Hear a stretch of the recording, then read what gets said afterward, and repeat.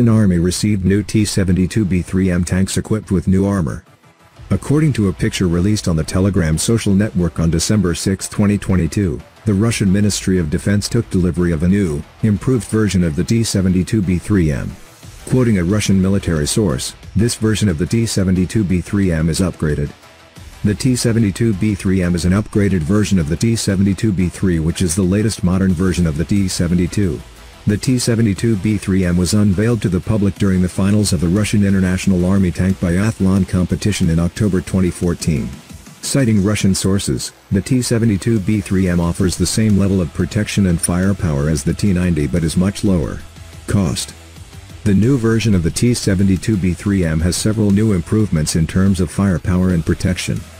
The new T-72B3 retains the same armament as the previous version, including the 2A46M5 125mm smoothbore gun capable of firing a wide range of 125mm ammunition, including armor-piercing discarding sabot, high explosive fragmentation anti-tank, high explosive power, and GM.